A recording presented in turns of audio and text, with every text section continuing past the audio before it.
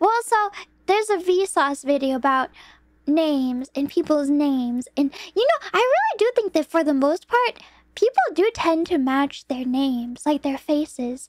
And apparently there was a study where people were given a person's face and 4 names, and they had to guess what the person's name was. And it's random, right? There's like 25% on 4 names. But apparently, like 40% of the time is quite significant. So apparently you really can't get something. But like, that doesn't make any sense. That doesn't make any scientific sense. But then think about it. It could be amazing because perhaps most studies that people, when naming their children, they tend to choose names that match their own face.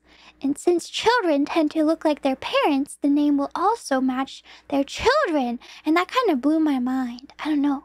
Can you imagine? Imagine your parent having the same... What? Did I AFK too long? Imagine your parent having the same name, your name. It might fit them. What's happened? What happened? I'm scared. Why did this happen? I thought I was safe, AFKing in the save room. Hey, Vsauce. Massive legend here. It says you have to keep going. Oh! Whoa! Who's that guy?